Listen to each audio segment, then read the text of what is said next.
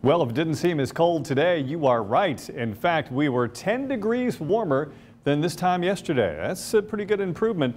And we look back to the west, we see a lot of areas a bit warmer than yesterday. We'll go back to cold, but only for a few more days before some significant changes go on. As we head through the day on Thursday into Friday, clouds will hold on for a little bit longer. We'll start to see some breaks in these clouds on Friday, but I'm not sure if it'll get here by sunset, but it looks like eventually we will be clearing out. Saturday looks a little bit better with a few passing snow showers off to the south. It'll still be cold on Saturday, but beginning Sunday, things are going to be turning around temperature-wise.